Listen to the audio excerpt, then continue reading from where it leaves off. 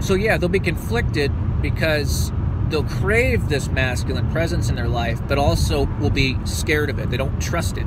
So when they meet a guy that gives them this masculine presence, this masculine energy, they'll be very attracted to him, but also they'll kind of do this push-pull thing. Like, they're angry towards the masculine. And until they fully forgive the masculine that has hurt them in their lives, they'll never be able to have healthy relationships with a healthy guy.